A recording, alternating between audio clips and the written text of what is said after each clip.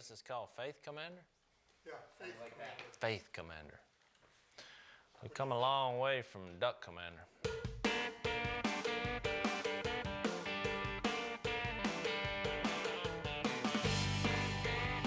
Hey, I'm Korie Robertson, and I'm so excited to introduce to you Faith Commander. Our program, Duck Dynasty, has really made an impact that we didn't know was coming. With this curriculum, we took some themes that the show actually teaches, the faith that's behind who we are as a family and what keeps us together and keeps us strong. So it takes things like forgiveness and obedience and faith and prayer to live in a big family like we all do. And we do those things in our daily life. It's not just for a TV show.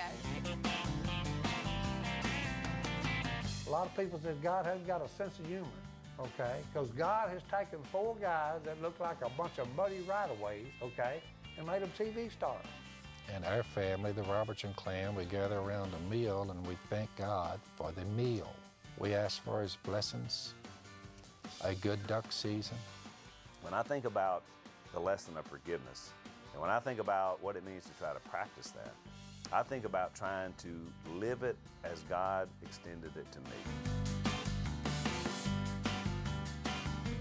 The Robertson family is thrilled to have been able to put this program together, Faith Commander. We hope that it makes an impact on your church and on your community.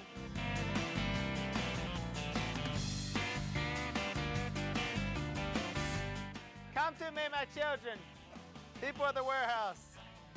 Come here and sit at my feet, but clock out first.